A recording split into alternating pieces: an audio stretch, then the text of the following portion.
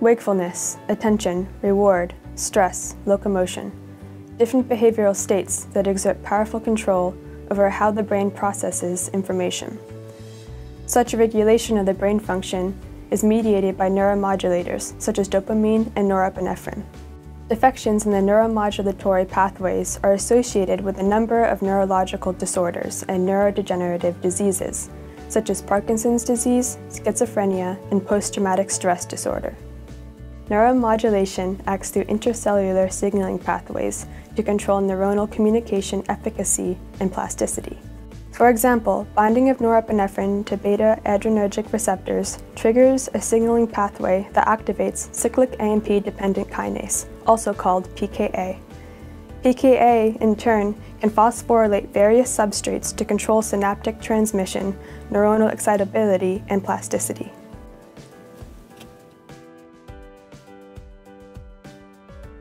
Because neuromodulation events affect neuronal electricity indirectly, they are difficult to be measured by current electrical recording or calcium imaging.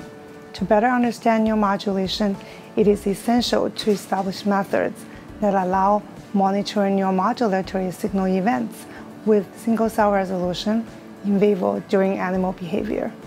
In the current study, we focus on establishing imaging capacity to visualize intracellular PK activity in response to neuromodulation in behaving mice.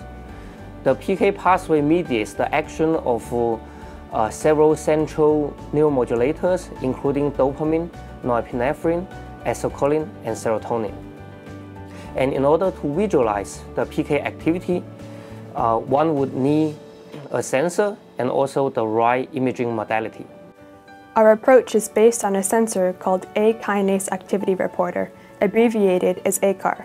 ACAR is a substrate of PKA. When ACAR is phosphorylated by PKA, its conformation will change from an open state to a closed state, pulling two fluorophores at two ends of the sensor close to one another. This changes the type of interaction between the two fluorophores into a fluorescence resonance energy transfer, or FRET, which can be measured using microscopy. The type of microscopy that we use to image ACAR is two-photon fluorescence lifetime imaging microscopy, also called 2P FLIM. 2P FLIM can be integrated into conventional two-photon microscopes by adding a defined number of hardware components. 2P FLIM has advantages in imaging FRET-based sensors in vivo, as it provides highly sensitive yet stable measurements, independent of the depth of neurons in the brain. We established a characterization pipeline in which we examined the sensor's response to norepinephrine in neurons. Based on this characterization, we improved the current best ACAR sensor by about threefold. We call this new sensor T-ACAR Alpha.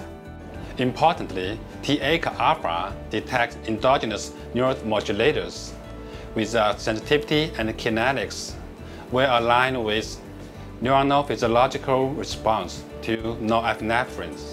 We also demonstrate that our sensor excels in a variety of conditions and neural cell types.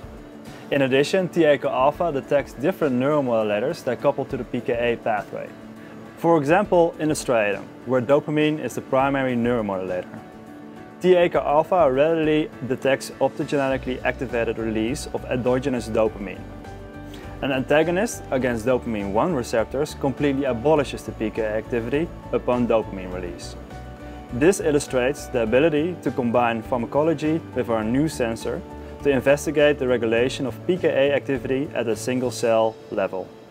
By combining our improved sensor with in vivo two-photon fluorescence lifetime imaging microscope, we can visualize neurotransmittory PKA activity in head-fixed behaving mice.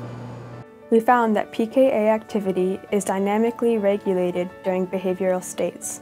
For example, when the animal is awake, there is a tonic level of PKA activity in most cortical neurons that are mediated by norepinephrine. When the animal runs, PKA activities increase in a fraction of neurons in the motor and visual cortices, but less so in the barrel cortex. Overall, we developed and demonstrated an approach to image neuronal modulatory PKA activity in behaving mice. We hope that this approach opens the door for future investigation of neuromodulation underlying brain function animal behavior and disease in a way analogous to calcium imaging is being used to study neuronal electrical activity in vivo. This study is the result of an extensive collaboration between the Mao and Xiong labs of the Bollum Institute at Oregon Health and Science University, and with great help from the Zemmelman lab of the University of Texas. The study was funded by the Brain Initiative via the National Institute of Health and the National Institute of Neurological Disorders and Stroke.